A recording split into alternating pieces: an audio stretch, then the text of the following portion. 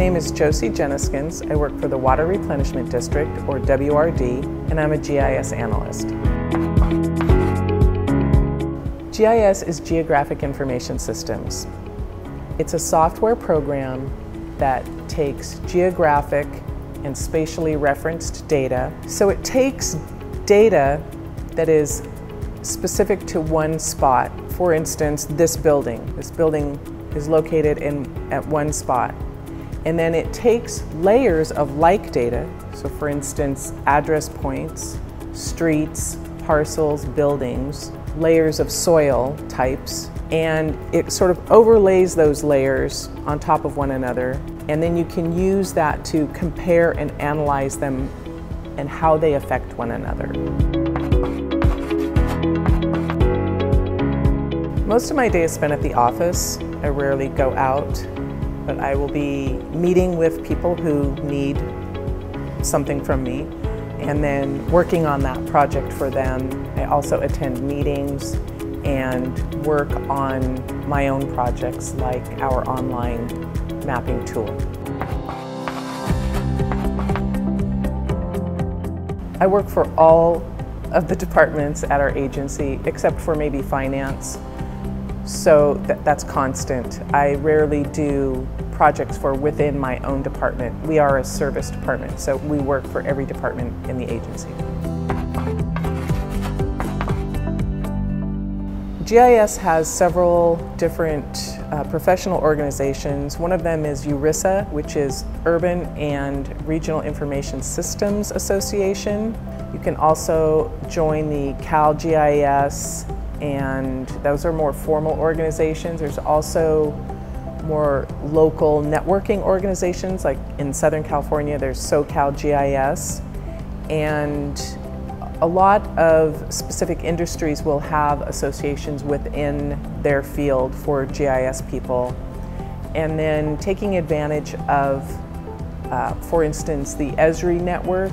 Esri is a company that makes the software that we use. It's one of the leading software companies for GIS. It's free to join their network, not necessarily free to use the software, but to join the network, and that's important because you get to meet people in your field, and that's one of the best ways to help you find employment.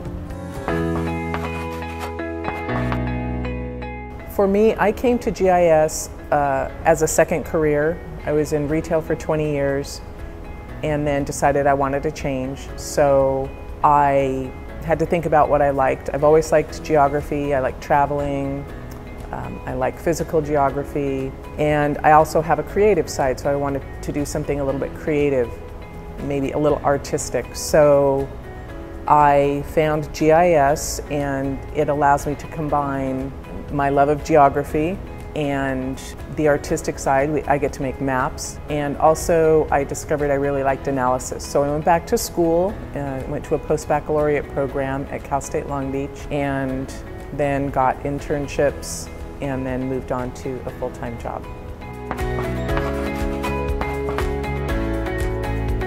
You can use GIS in almost every industry. It's definitely used a lot in the sciences, in geology, hydrogeology, biology, meteorology, which is forecasting the weather. They use it to map the ocean floors, things like that. It can also be used in more social sciences, such as applying it to demographics. The Census Department uses a lot of GIS in making the maps that they prepare. Real estate uses it extensively. It can be used to help retail stores determine where to locate new facilities. The airline industry uses it. It's really used everywhere. The job that I have doesn't specifically change, but the software changes, and the ability to do new things with the software changes. So I constantly have to update my skills by taking classes or attending conferences and training seminars. In a normal year, I would take probably 3 to 4 formal classes, probably 6 self-taught classes or self-learning, where it's an online class and I do it at my own speed, and then 2 to 3 conferences.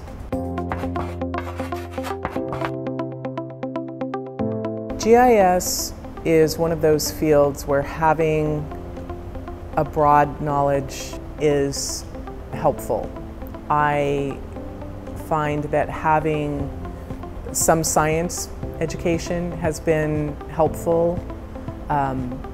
Math, specifically statistics, is important because you're doing analysis and you want to understand different types of statistical analysis to help you with your work. So, as with any professional career, having good reading and writing skills is really important because you're preparing maps and you're making this map, for instance, for somebody else to look at. So often you're working with them to make sure that the verbiage on it makes sense.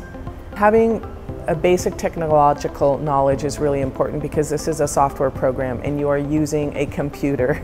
Sometimes something happens and you have to troubleshoot that. So having a technological basis is really important. Having some business knowledge would also be beneficial. For instance, if you're in the real estate business and you're providing GIS product for the real estate industry, you want to understand a little bit about real estate as well, that's a business, so that you can apply the right analysis or parameters to the product that you're creating.